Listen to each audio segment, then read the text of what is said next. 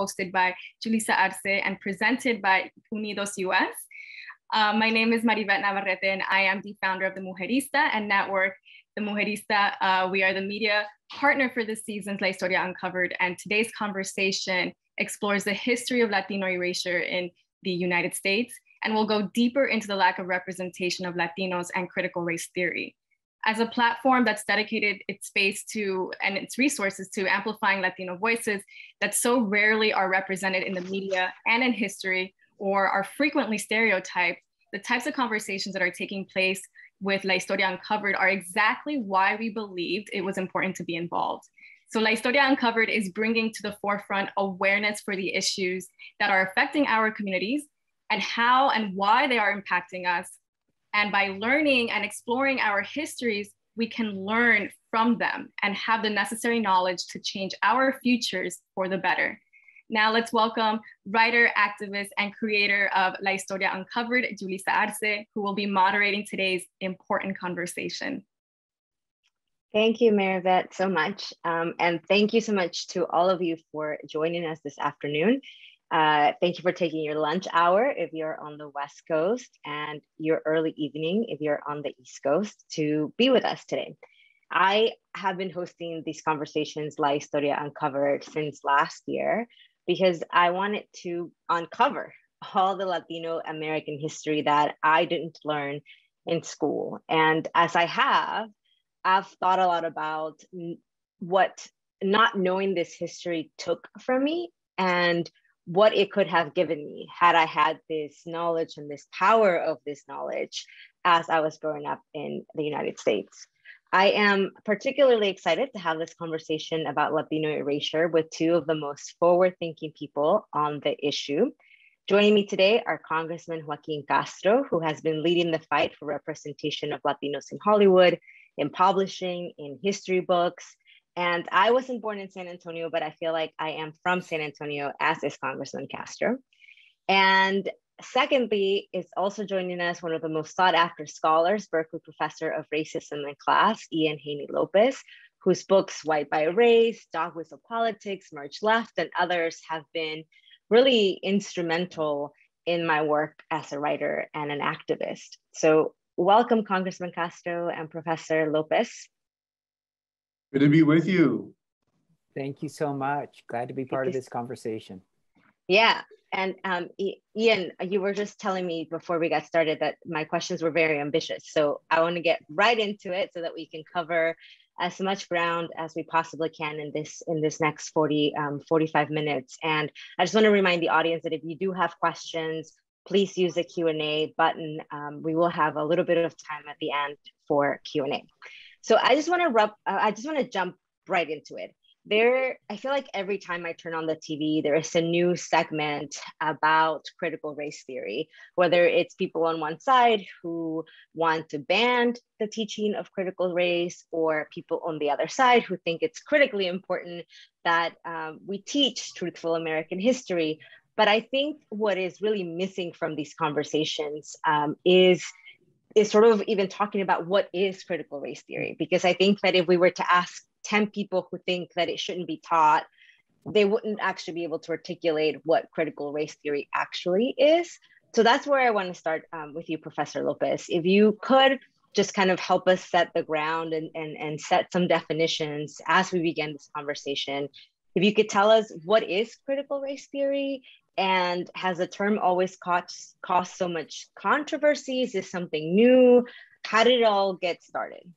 So the only thing I want to say is part of the reason your questions are so ambitious is because you're asking them of a law professor. So like one question in 45 minutes, perfect. That's plenty of time. Okay, I'm going to set a timer. Yeah. So in some ways, the sort of what is critical race theory is important, but in some ways it's not. So if we think about what is critical race theory, it's a way of taking racism seriously that arises in law schools in the 1970s, 1980s. It says, look, racism permeates our society, it permeates our social structures, including things like the marketplace, politics, and law. And also, I should add, and this is really important, critical race theory is really animated by a civil rights spirit of trying to be politically engaged and to ameliorate racism and to improve conditions for communities of color, right? So it's both an analysis and a practice. But again, on another level, it doesn't really matter what critical race theory is, not in the contemporary moment, because what we're seeing is the demonization, the slander of critical race theory. It's all a lie. And the guy, Chris Rufo, who's the primary liar, has said, I'm lying. I'm making this stuff up. I don't really care what the details are. Yes, I understand this is propaganda, but hey, look, it works. Judge me on its effectiveness. Don't judge me on its accuracy. And why is it effective? And here, just to say this really clearly, attacks on critical race theory, like attacks on the 1619 Project that try and center slavery, like attacks on the Black Lives Matter movement, they're a way of scaring primarily white voters, but not exclusively, with the idea that those of us who are asking for racial justice are instead demanding racial revenge. That when we say Black Lives Matter, we mean white people don't matter. That when we say critical race theory, we mean hate white people, right? Now, those are horrible lies, but they're effective.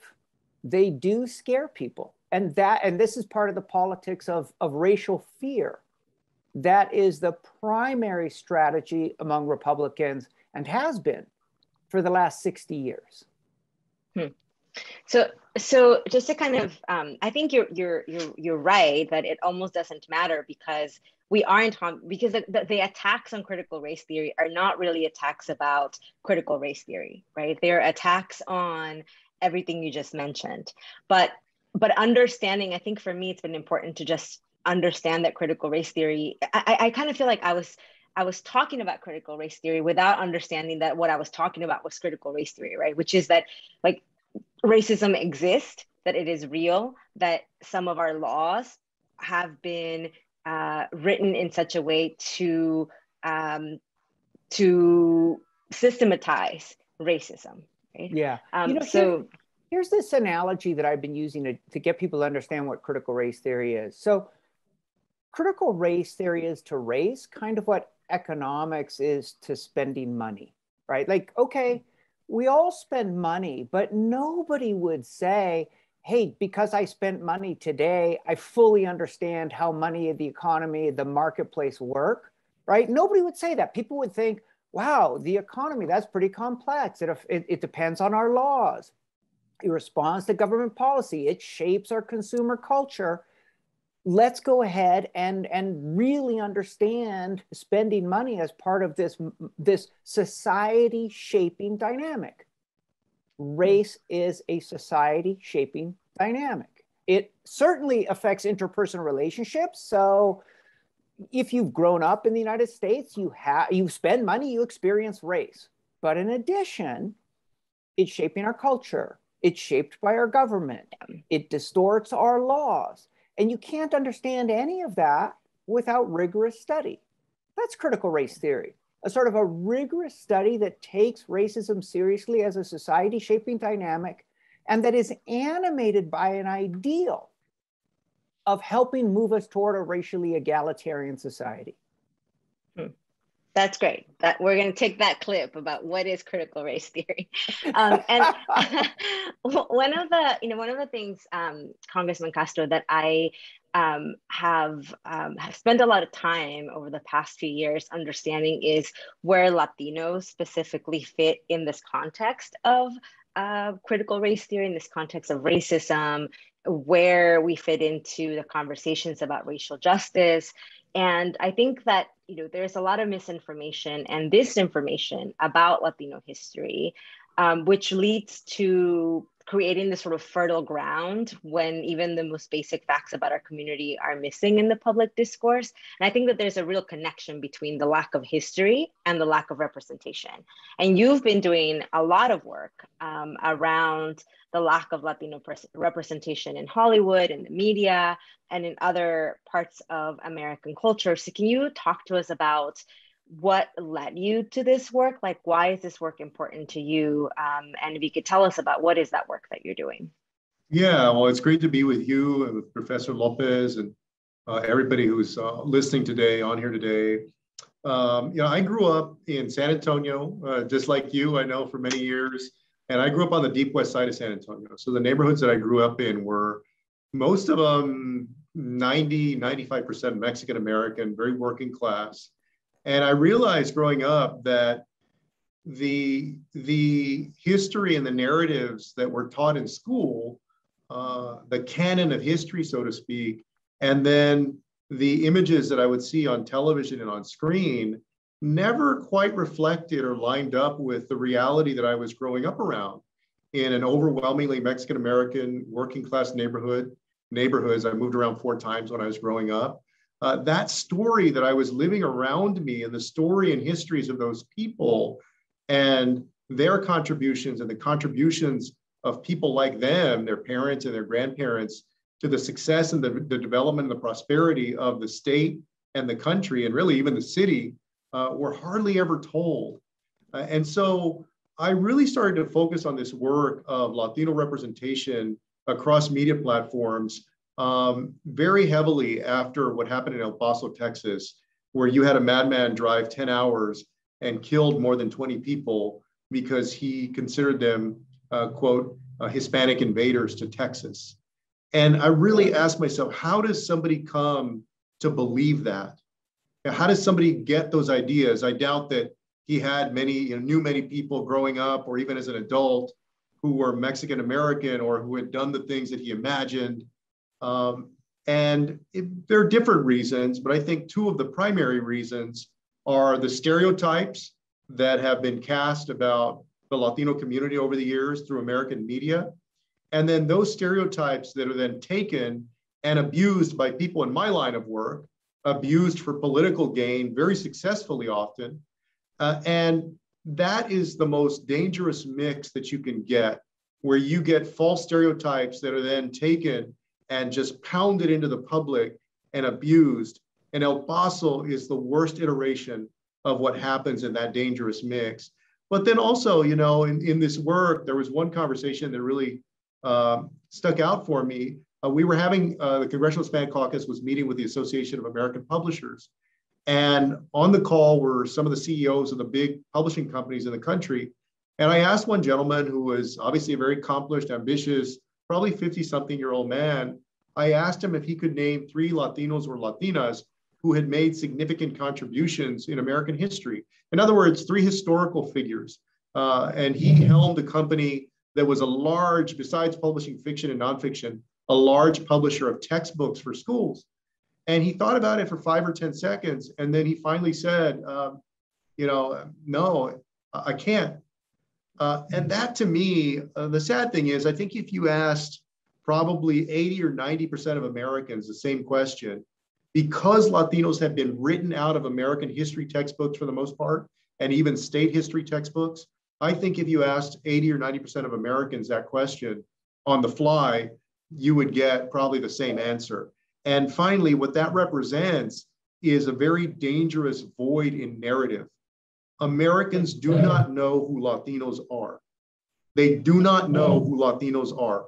They don't understand where we fit into American society. They don't associate us generally with any time period in American history. And they don't know who among us has been instrumental in the success, the development, the prosperity of the country, and the development of different fields of work, whether it's entrepreneurship or politics or labor or whatever field you might pick. And that narrative being missing is, I think, it's dangerous and it's a tragedy as well. Yeah. I mean, I think I'm right there with you in terms of El Paso really bringing up a lot of questions, and in some ways a really sort of big revelation for me, which was like, it doesn't matter how much time we spend learning to speak English and getting an education and getting a good job, when some people in this country will view us and continue to view us as invaders, no matter how many generations we've spent living in this country and contributing to this country. So thank you for that, and thank you so much for the work that you're doing. I want to bring it back to, and kind of tie these things together of the lack of teaching, I keep saying truthful American history, a history that includes Latinos and our contributions, and so much of it being written out, I think purposely written out of history books. And you mentioned earlier that critical race theory really also has this sort of civil rights lens to it. And when I think about sort of ethnic studies and the history of ethnic studies and wanting to teach ethnic studies, they also kind of are very much rooted in the civil rights movement and people making a push for our history to be taught. So I'm wondering how does teaching ethnic studies fit into this conversation about critical race theories? That's something that has motivated some of the attacks. What can you tell us about that? Super interesting conversation and really important, in part because, or at least I want to give a conflicted answer, partly because I'm increasingly conflicted about how we teach ethnic studies. So to provide some background, I've been teaching race and American law for over 25 years at the University of California, Berkeley, and I've always been associated with critical race theory and was one of the first to really bring Latinos into the fold of critical race theory. And there's some really important contributions. Like on the one hand, taking seriously the history of racial oppression of Latinos is enormously important to locating ourselves in the sort of trajectory of this country. On the other, looking at how Latinos have been treated as a racial group is incredibly important for understanding how race works for whites and for African Americans as well. Because I think in the history of Latinos, but also in our individual lives, many of us have bounced between different racial identities. And likewise, the Latino community. The Latino community, or at least the sort of more middle class elements of it, through the middle of the 20th century insisted they were white. And then the young activists after the Chicano power movement said, no, we're brown. There's an incredibly important insight there. Race is socially produced. Our racial identities are not fixed by nature, nor is the racial identity of white people fixed by nature, nor is the identity of African Americans fixed by nature. We look different depending on geography and descent and our parents, but the idea that we're different races, that's socially produced. And so now, here's why I'm a little bit conflicted about what we've been doing with ethnic studies. What I've been doing as a teacher who's been focused on race and racism. We started telling a story about race and racism in which these were single axis discussions, racial hierarchy only. And we divorced them, from other axes of oppression like patriarchy, but also we divorced racism from class, from competition over jobs and wealth. And I think that that's distorted our view, because if we, and again, we can really see this with Latinos. Why do so many people demonize undocumented immigrants? Partly it's just a racial story, a story of fear and degradation, but partly it's an economic strategy. And it has been for over 100 years, to the extent that there's a large population of people who are undocumented and without legal protection and cannot organize, they're much more easily exploited. And that's been the strategy in particular of the California agribusiness for over 100 years. That is, when we talk about race, we should also be talking about class. And too often we tell a race-only story, or if we talk about class at all, a class-only story. When what we have to understand is for every group in this country, not only for Latinos, but for African Americans, race arises in the context of slavery, a class-based labor exploitation system.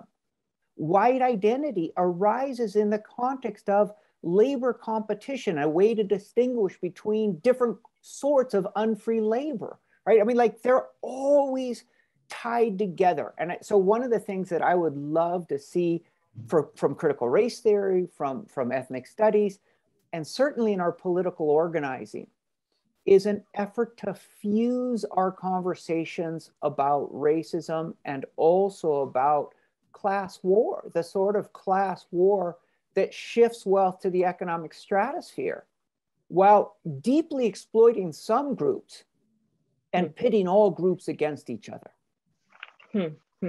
That's so interesting because I think it is conflicting, because a part of me feels like we've never even gotten to the point of understanding the Latino experience in the racial categories and understanding our place, right? Like, I think most of us don't really even understand that we were considered legally white because of the Mexican-American War. And as a compromise of war, the United States gave us citizenship, not because they wanted to, but because they had to, right? And what did I do going forward for our community when we were considered legally white, but socially, we were never really accepted as white. So I kind of feel like we haven't even gotten to that part of it, but I totally understand the need to look at it through a racial lens. But I do wonder whether one sort of weighs more on the other. Like I was just remembering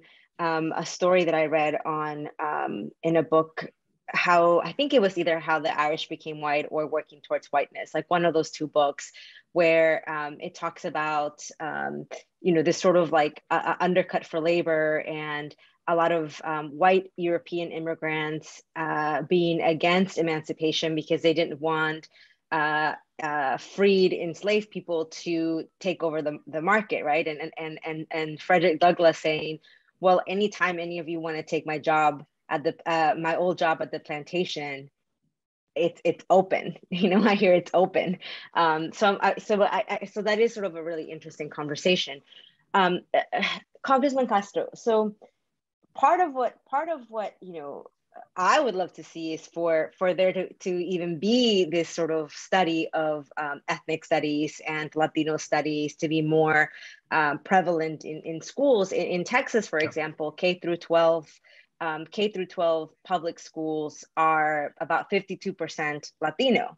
But we've seen in Texas a slew of, whether it's Governor Abbott signing a new law that really limits the ways in which teachers can teach about race and about Texas history, whether it's anti-critical race theory conservatives winning elections on the school board and really pushing for there to be less Latino studies, less ethnic studies.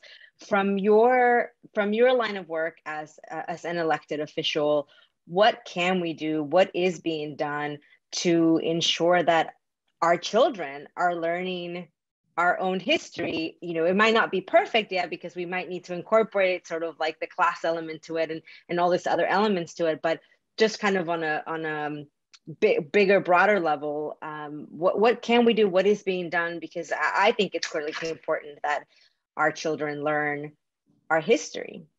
Yeah, and I think what's strange about all of this, all of a sudden this outrage about critical race theory was first that it seemed to come out of nowhere. And I'll be honest with you, I was at Stanford in the mid-1990s as an undergrad. I graduated in 1996. And then I was at law school at Harvard. And those were some of the last times that I can remember fully thinking about critical race theory as a student back then. And I remember on campus, there was a debate about it. But then, I went back home to San Antonio into Texas, where when I was running for office, and even, ethnic studies was just allowed to be taught in Texas really in the last 5 years, but really started coming into schools in the last 3 or 4 years.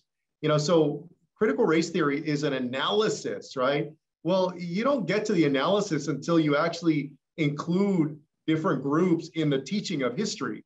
Right. And then eventually you get to an analysis. So that's what's been so strange. And I know that part of this debate played out in Virginia, where the senators made that's not even, you're not even teaching critical race theory, because that's been the province of mostly graduate, but also some undergraduate programs. But yes, it's important to include people's history. And it's important to include communities' histories so that they have a sense of place and belonging in American society and in their home states, in their communities. One when we had that conversation with the publishers, the last thing that I said was, imagine if you're an 8-year-old Latina girl growing up and never reading about anybody who sounds like you or looks like you or comes from where you're from that had any important role in developing anything in the history of the country or in American society. What does that do to your horizons and what you believe is possible for yourself, for your family, for your community, for all of it? And so there have been efforts, and there was actually, that's what's weird in Texas also, there was this bill that Greg Abbott, the governor, supported and spearheaded, the legislature passed, that said you basically have to do this whataboutism or both sidesism. And that led actually very dramatically about a month ago now, 3 weeks ago, to a school in, I want to say South Lake in Texas, trying to teach both sides of the Holocaust because of the state law that had been passed. So that law was passed. There was actually another law to teach about anti-Semitism at the same time in the same legislative session. And then another bill that got through the House of Representatives, but failed in the Senate, that would have helped to expand ethnic studies. Texas, the legislative process in Texas is fairly neurotic, but there has been this void in making sure that the communities that make up Texas, that their histories are taught about in Texas history and American history. Yeah. And I mean, before, sorry, I don't know if that was me. Before we had started, we were talking about how Latinos view ourselves racially. And that's one thing that I found really fascinating from a survey that Professor Lopez, you conducted. And the original question I'd have wanted to ask you was, that so much of our history has been obscured, and sometimes we make the same mistakes because we don't know our history. And in one of your books, Racism on Trial, you tell a story of how Mexican Americans became brown and proud. But now you've conducted a recent survey where a large portion of Latinos today don't see themselves as people of color. But you also mentioned that they don't necessarily see themselves as white. And how has Latinos' racial identity hindered or progressed the coalition building efforts across racial lines? Can you help us make sense of this? Because I think part of the reason we don't view ourselves as people of color is because we don't know, the systemic oppression of our people. So before we get to that, which obviously I really want to talk about, but before, like what professor doesn't want to talk about their research? But before we get to that, let's go back to this conversation you were having, because it's so important, along with you along with Congressman Castro, it's so important. What is ethnic studies doing, and why is there so much opposition to it? So what ethnic studies is doing is giving people a critical lens on American history and helping people locate themselves and to think about group relations. And one thing we know is that the more people engage with how racial oppression has worked in this country, the more politically progressive they become. Because they begin to say to themselves, oh, wait a minute, this American dream, it hasn't been realistic for many, many people. Wait a minute, the way things are organized now, that didn't just happen. We actually structured it through our government, and what government has done, it can do anew and in a way that's more equitable.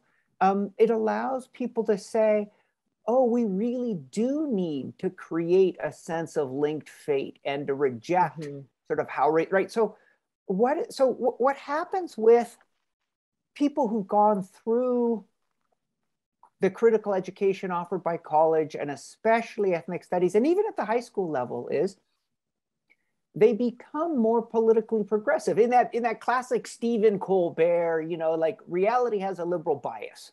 The more you know about reality, the more you're like, hey, we could build a just society. We have the power to do it because look at all the work we've done to build an unjust society. Why don't we use that power and work for all of us, right? So when you see attacks on ethnic studies in, for example, Arizona, where students going through Mexican American studies in Arizona had higher high school graduation rates and higher college matriculation rates than the ones who weren't. Like, it was working, it was really helping these kids join and participate actively as sort of members of the polity, and the Arizona legislature destroyed it.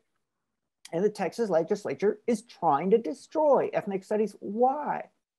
These are Republican-controlled legislatures who, in general, are hostile to critical thinking about how society actually works, but are especially critical of things like ethnic studies that help people position themselves in terms of a realistic appraisal of the American dream and a realistic demand that things work better, right? And I think that that's a large part of what's happening. Now, here's something else that's happening, and that I'm going to kind of segue. A lot of the most politically active Latinos are people like you and I who've gone through that education about how racism has worked, have internalized an identity that says we are part of a community of color that has long faced racial oppression. And we base a lot of our activism, a lot of our political demands, a lot of our language on this self-conception as members of a community of color who should seek power with other communities of color, in particular with African Americans, and who should make demands on white society.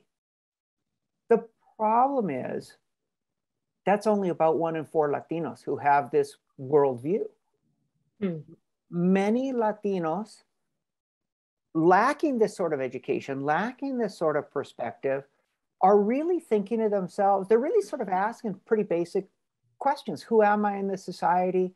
Are my kids going to make it? And now think about this, especially from the point of view of immigrants, right? And I say this thinking about my mother as an immigrant from El Salvador.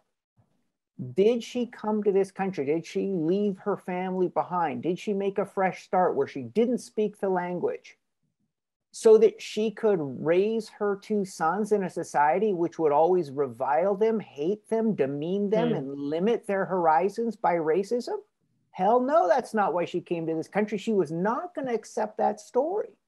She wanted a story in which the American dream was possible for her children and all the sacrifices she made were worth it, right? And so when we try, and this is part of what I was doing with last summer, working with Equis Research and with Tori Gavito at Way to Win, when we started holding focus groups with Latinos, and we said to them, we tested out this idea, you know, hey, Donald Trump, he's racist against Latinos, and yes, he's beloved by millions of Americans. They're racist against Latinos too. We need to build power with other communities of color who are also hated by white people.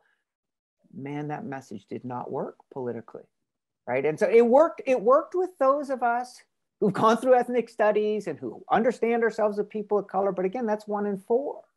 It did not work with most Latinos. Now, the important thing to say here is lots of us who think that we're people of color are very dismissive of other Latinos who don't agree.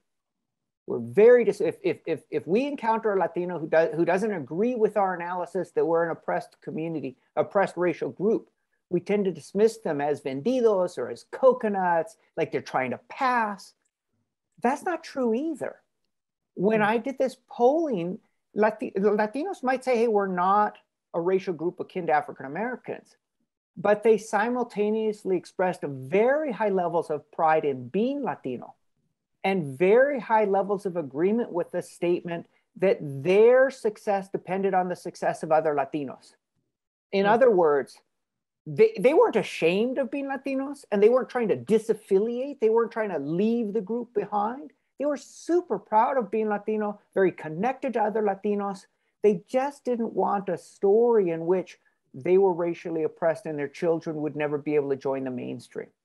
So when instead we said, some people try and divide us by race, but when we build power with others, no matter what they look like or where they come from, we can make sure this country works for every working family, white, black, and brown. That was the most popular message with all Latinos. And I should add, with African Americans and with white communities as well. That's so fascinating. This whole, I mean, I started reading I definitely read sort of like the summary of the report, and now I want to go back and really analyze the rest of it, because I think you're right. I don't think that I always thought the way that I do today. I didn't always, I did sort of have this idea that I didn't even call myself Latina. I used to call myself Hispanic, and I used to be like, ooh, Latino, that sounds so like whatever, and I did kind of go through this transformation of understanding like why I don't want to be called Hispanic, why like I am Latina, why I am Mexican. So that's so interesting. And Congressman Castro, so, one of the things that Professor Lopez was talking about was sort of like the mainstream, right? And like Latino parents maybe wanting their kids to become part of the mainstream. And I think that there's still this idea that there is when I'm kind of thinking back to the issue of Latino representation in Hollywood and how important that is to changing the narrative, not just of how other people see us, but most importantly of how we see ourselves. And so I'm wondering, in the work that you're doing to increase Latino representation in Hollywood, how that sort of plays out of like, can Latinos, I mean, in my mind, Latinos are mainstream, I don't think that we need to change to become the mainstream. Like, we already are mainstream. But in the work that you're doing specifically around Latino representation in Hollywood, because I do think that has so many implications, and it also has transformational power.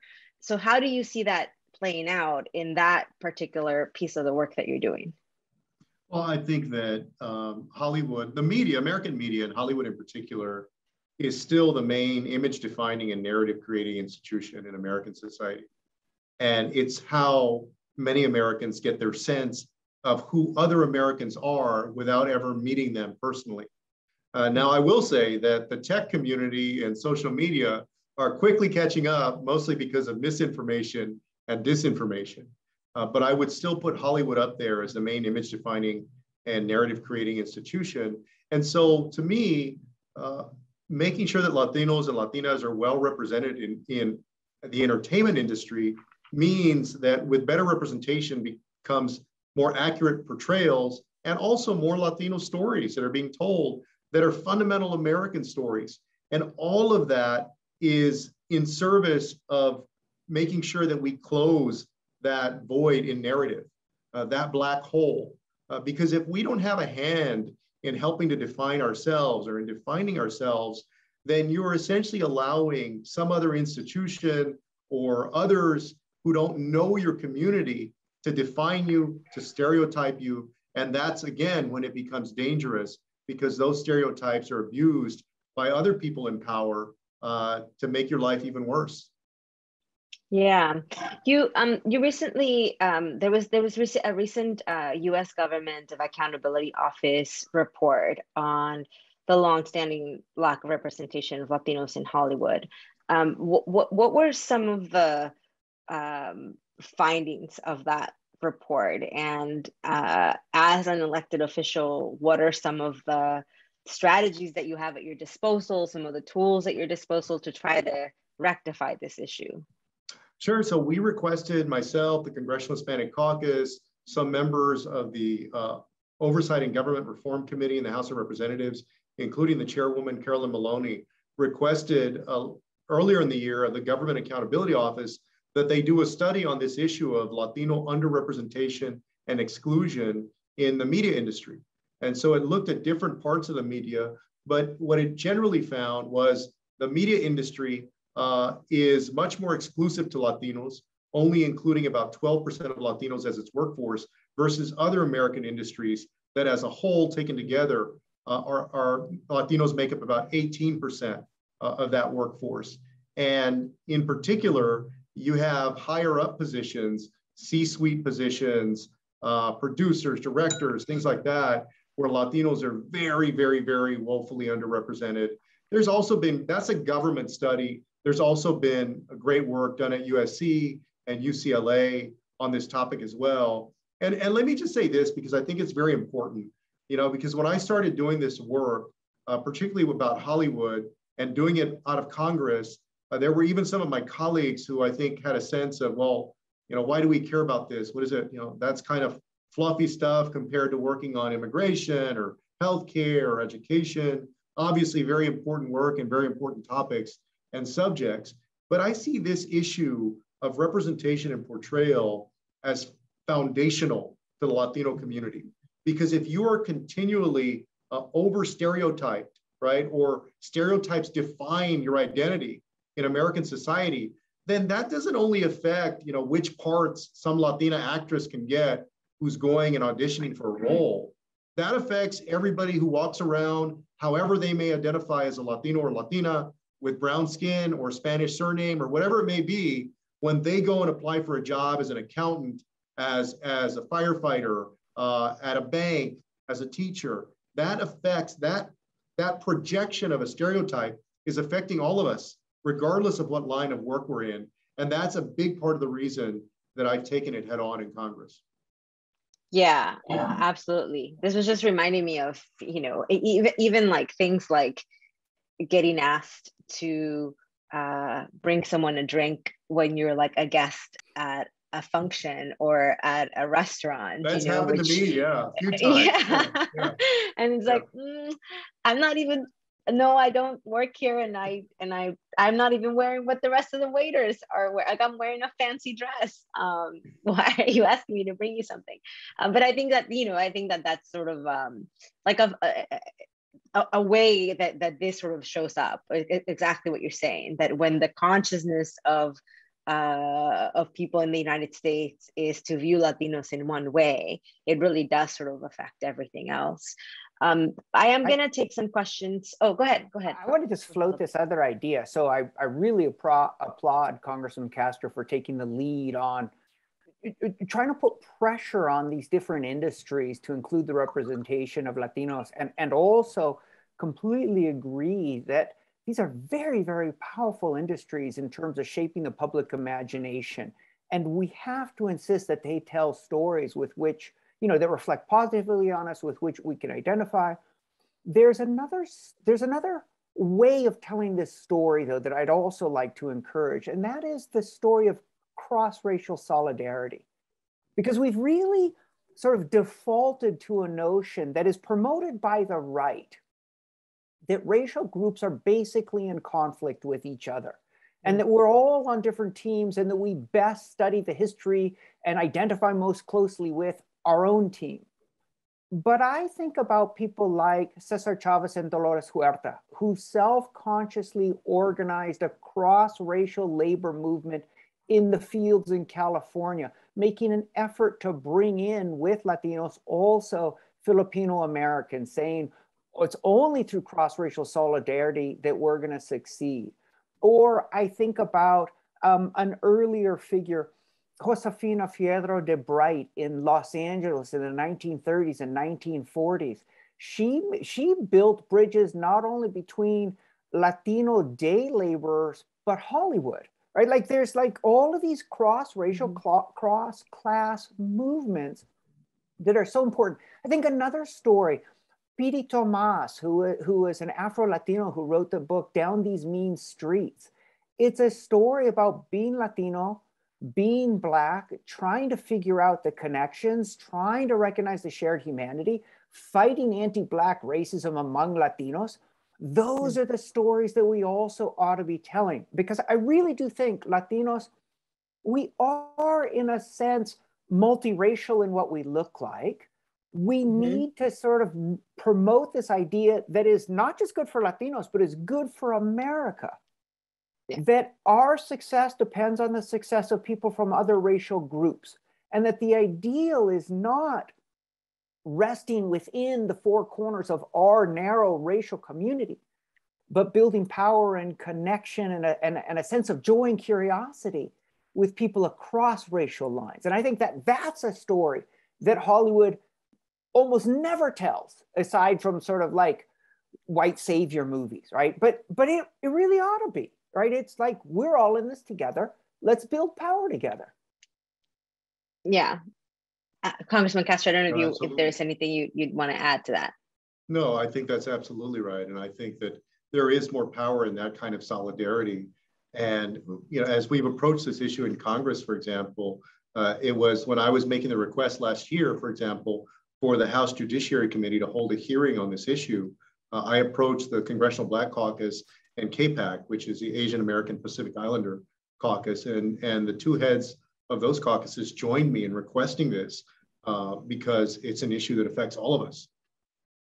Yeah, exactly. And I think some of the other, I think part of learning the history for me has also been learning about the ways in which we have worked together in the past across racial groups, and both learning from their wins and also learning from the mistakes that were made in the past and how we conducted ourselves and the things that we said sort of behind closed doors, and really kind of rooting out that anti-Blackness and anti-Indigenous sentiment that very clearly is present in our community.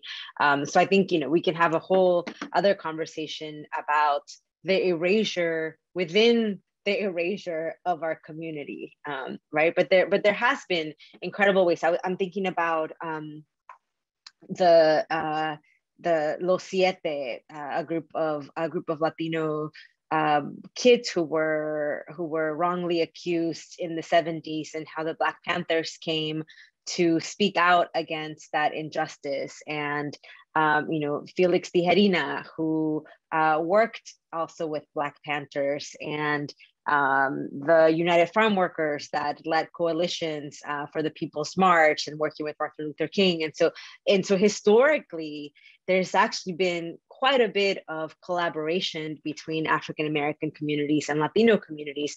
And I think so many of those stories have been lost, so that we think that we've never worked together. And that's just not true, because we have worked together. And a lot of the work that I do, a lot of the activism work that I do, certainly is across racial groups. And it's not just pretty words to say that we're stronger together, but truly that has shown up. Okay, I'm gonna take a quick look at these questions, because there are a lot of questions, and I'm only gonna take a couple.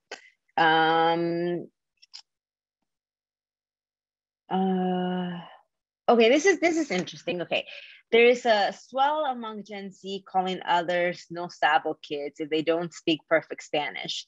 I think it's so integral, teaching about our history and how so many parents who are first generation made it to a point to ensure their kids spoke English first if they didn't want their kids to get into trouble like they did. How do you think we can combat the continued shaming of our community by our community? Carol, I think we don't talk about it enough. When my grandmother came to the United States around 1922, and she came as an orphan, she was 6 or 7 years old. And at the time that she came, there were still signs in Texas establishments that said, no dogs, Negroes, or Mexicans allowed. And for a long period of time in Texas, speaking Spanish in school was illegal. It was statutorily illegal. And so kids were punished if they spoke Spanish in an effort to force them to learn English and speak in English. And so you literally had a generation and a half of mostly Mexican Americans, but Latinos in Texas, who had a language and partially a culture beaten out of them. I mean, literally beaten out of them. And so oftentimes the language didn't get passed on in the same way. And the tendency, as we've seen throughout the course of US history, for language to start to fade over generations. Although, by the way, some other ethnic groups in American history also suffered the same fate of being punished when they spoke their languages in public schools. And so, for example, so my Spanish, is like, I don't speak Spanish great, right? And I've had people ask me kind of derisively, oh, you don't speak Spanish, why don't you speak Spanish? And I think people ask that without a sense of the history of Texas and kind of the generations and how they grew up. And there's this sense that you're supposed to hang on to that native language forever, right? And look, it would be wonderful. I'd love to be able to speak Spanish perfectly fluently and so forth. But I also think that there's a lot of room for us to talk about the history and what led people to where they are now. Yeah. So in my own life, I worked at a law firm for one summer, and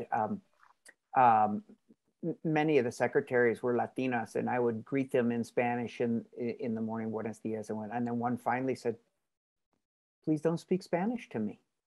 You know, it undercuts my professional credibility." And what she meant was, or to put different language on it, just as there's a lot of racism against Mexicans and other Latin Americans, a lot of negative value is put on Spanish. It's seen as a degraded language compared to, for instance, the social status one gains by speaking, let's say, French or German. Right? So there's an effort to degrade, to diminish, to demean the speaking of Spanish. So in that sense, it's incredibly important that we express pride, that we build pride in Spanish, in the beauty of the language, in the imagery, in the values embedded within it. Incredibly important. But here's something that we really need to be cautious about. We're human beings. Human beings are really attracted to building their status. You can build status in positive ways by helping lift others up and making connections with them. You can build status by tearing others down. And we see that even within the Latino community, that some of us try and build our status by tearing others down. And so we create these sort of tests of authenticity. Who's most closely connected with X culture, who's most fluent in Spanish, who's darkest. And what we've done is we've taken hierarchies that are ugly. Light is better than dark. American and assimilated is better than having a connection to our home countries. English is better than Spanish. And rather than repudiate the hierarchies, rather than reject them, we flipped them. And now we're trying to build up our own status by tearing other people down. That's what we're fighting. And we should fight it in our community just as we fight it in society at large. The ideal is where we build connections with others. We build excitement and joy in difference, in learning and experiencing how other people interact with the world and the values that they bring with them, including all of the wonderful things in Spanish, right? Like that's the ideal. And that's the ideal that we have to be careful. We ourselves, in fighting for justice for our communities, don't violate by trying to tear other people down. I don't even want to speak after that. Like that's it. No, but thank you so much. I mean, I have so many more questions that I could ask of both of you, and I've learned so much, not just in this time that we've spent together, but from other conversations we've had, private conversations and discussions about these things, from the books you all have written. And I feel so much more empowered to take this knowledge and continue to have these conversations. By no means is this conversation over. I'm sure there are many things that we did not cover. And so I just want to remind the audience that we didn't cover everything. But we do encourage you to continue to learn about these issues, to continue to learn about the history. For me, learning that history has helped me to reject those hierarchies, to reject assimilation. And I think, everyone here knows that is the topic of my next book, the rejecting of this assimilation and rejecting of these hierarchies. And as I said, so much of the work that you all have done has been instrumental in my writing. So thank you so much for being here. Thank you for the audience for joining us. We will be sending out a follow-up email with additional resources of where you can learn more, of how you can continue your education on these issues, and a recording of this talk if you want to share it with friends. So thank you so much. Thank you, Congressman Castro. Thank you, Professor Lopez. It's really been a pleasure. Thank you so much. Great to be with you all. Take care. Thank you. Thank you. Wonderful conversation. Thank you.